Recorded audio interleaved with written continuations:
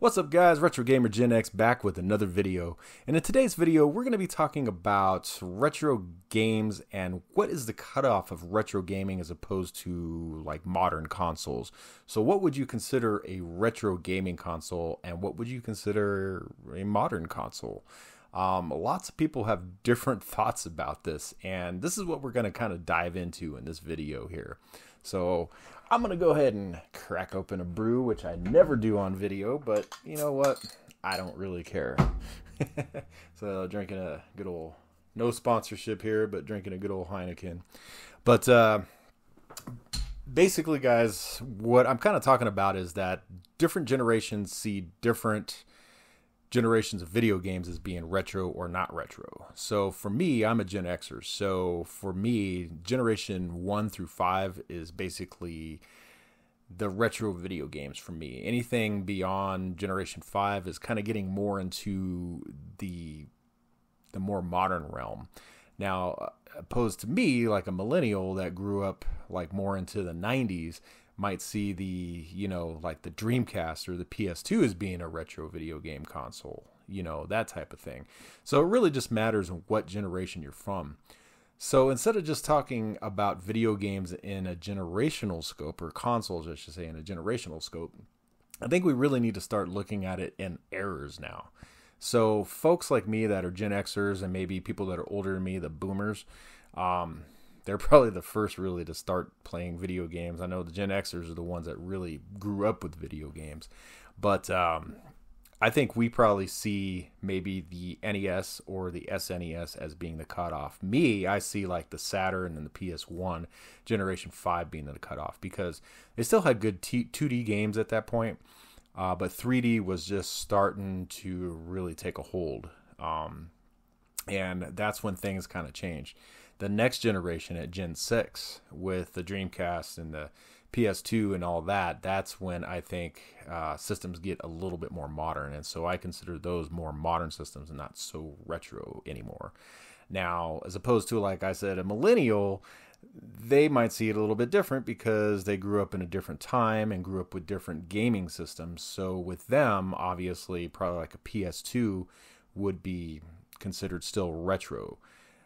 Whereas, like Generation Z, they are young. So probably like the Wii or the PS3 would be considered retro to them. And that's definitely not retro to me. I mean, that's basically a brand new console still in my mind. But how I want to break this down, guys, is I think Era 1 should be generations 1 through probably 4. So generations 1 through 4 should be basically Era 1. So that would be from the Pong consoles all the way up to the SNES and the Sega Genesis, that type of thing. Even like the Sega CD was in that generation. Now after that, things started to change. We started getting to the 3D world and to the realm of 3D, and things were definitely changing in gaming at that point. So I think that's when a new era of gaming started. So we're going to call that Era 2. So Era 2 would be Generation 5 and 6, okay, all the way up to 7. So we're actually looking at like the PS1, the PS2, and the PS3. So those kind of generations there, those are considered Era number 2 because that's when the 3D gaming thing really started to take off. Consoles started to get online. People were playing with each other like that.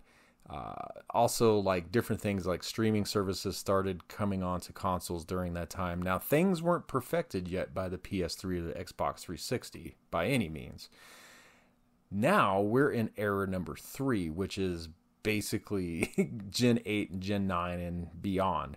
And this is when we're in the modern day of consoles. So everything is basically modern. So you download your games. You don't really have physical copies. You download them onto a hard drive and you play them that way. You get updates for the games, fixes, that kind of thing. So, and then you have streaming services like Netflix and Hulu and whatever else you want to watch, YouTube and everything else on a console. So it's becoming more of a multimedia box than it is just a game system. And I think that's the new era that we're in. So we have basically, like I said, the three eras of video games. The first one is what I would really consider retro. The second one, some people would consider retro. I wouldn't, but some people would. And of course, we're into the third era right now. I don't have any of that. In fact, the last modern day game console that I bought was the PS3. That's it. I never got a PS4, never got a PS5. I just couldn't see spending money on those systems when I knew in just a few short years that the newest system is going to come out, and then I'd have to buy that again. I would rather put that money into my PC and actually be able to play PC games. That's kind of weird that I got all these consoles behind me and I would rather do PC gaming at this point. But that's why I have these old consoles, to relive my old school days with you guys out there on YouTube. So every time I play a game, I'm sharing it with you guys because I want you guys to relive that nostalgia as well. With these modern day games, I see all these guys on YouTube basically doing these let's game or let's play videos with the modern day games, and I'm just like, I may be watching for like a minute and then I'm done. I'm like, how many more videos are people going to produce of the same stuff? And it's no different than with retro video games. I mean, how many Mario games are there? Or look, Strider up here. How many people have done a Strider video? I mean, but the thing is with me, I like to share those stories and that history and that kind of thing. That's why I do those look at videos and everything. Just trying to teach people the history of these video game consoles and not just do gameplay. In fact, my gameplay videos are probably my least watched videos I have.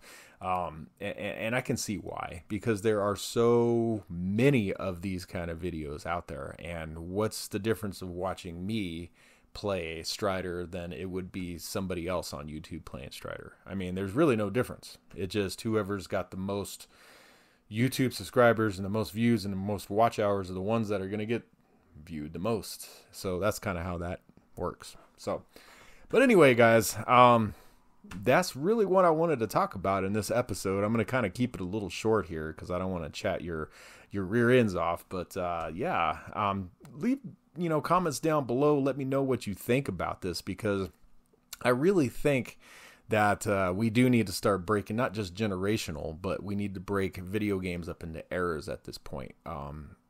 It's kind of like the evolution of humanity, or maybe even life on Earth itself, where we have all those different eras. And video games are no different. Things have changed tremendously since the Pong days, so you can't even compare a Pong system with a modern day PS5. I mean, it's kind of just a joke at that point. So that's what I'm kind of getting at, guys. So leave your thoughts and comments down below and let me know what you think about this. Maybe we can come up with some kind of consortium to basically make this something that everybody in the retro gaming and even in the gaming, regular modern gaming, sees as being a thing nowadays.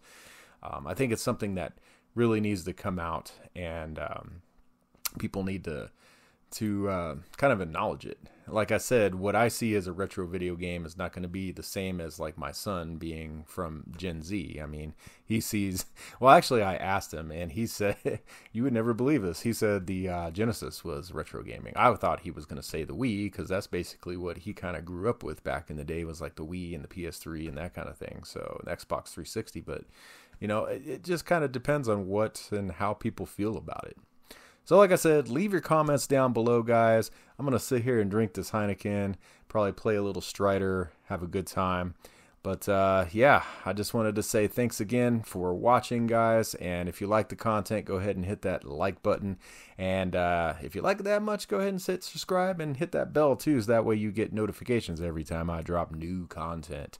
All right, guys, I'm going to go ahead and get out of here. Y'all have a good one. Peace out.